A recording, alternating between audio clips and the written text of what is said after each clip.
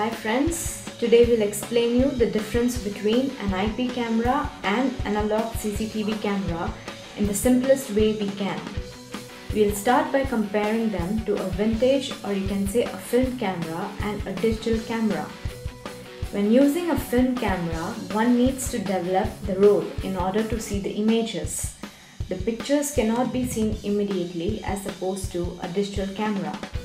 Developing a film needs lots of stuff like chemicals, warm water, darkroom, etc. And it's a lot of work. Now this is something like using analog CCTV cameras.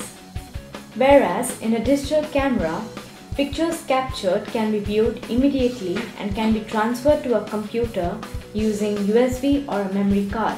An IP camera captures images the same way as any digital camera. What makes it different is its ability to compress files and transfer them to a computer over internet. Let's see some of the major differences between these cameras, starting with picture quality. Analog CCTV cameras are connected to a DVR, which stands for Digital Video Recorder, using coaxial cable, which converts the analog signal to a digital signal, and these cameras give low resolution images.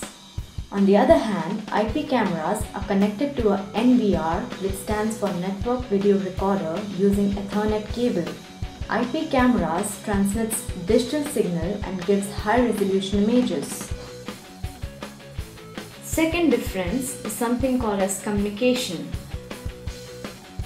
Analog cameras can only transfer information to DVR, and this is known as one-way communication.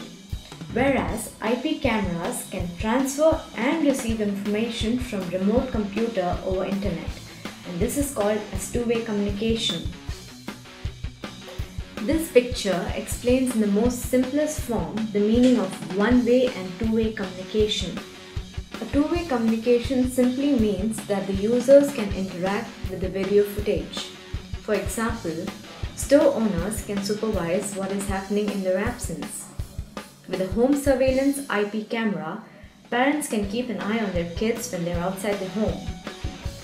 IP cameras enable remote viewing to anyone connected to the network without compromising on the security. Next difference is cabling. In a traditional analog DVR setup, each camera must be connected to the DVR by using coaxial cable. Each camera is powered by plugging in the power supply. Monitors for viewing the video are then connected to the DVR using the Ethernet cable. Whereas IP cameras use switches which allow cameras in close proximity to each other to be connected to a single switch, which then runs a single Ethernet wire to the NVR.